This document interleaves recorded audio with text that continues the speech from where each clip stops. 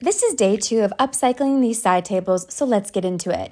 As these are a bleeder, meaning that this old stain was going to bleed through, I first sealed them with some clear Dixie Belle Boss. Then I taped off the area that I didn't want to paint, and you can use newspaper, but I'm using a QT bag, and if you guys live in the South in Georgia, you know QT. You know what I'm talking about. Then I got the big boy. This is the Flexio 5000, and this is my go-to paint sprayer. And I wanted to make my own custom color, so I chose the color Dried Sage and Gravel Road. And I did like a 50-50 ratio mix, and it gives you like a beautiful sagey taupe color.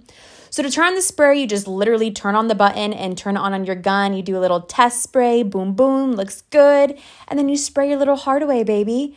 I always like to do one thin coat all around and let it dry. I don't like to go back over my previous areas or else I get drips and that's just not fun. So I'm doing this now and come back tomorrow to see the final result.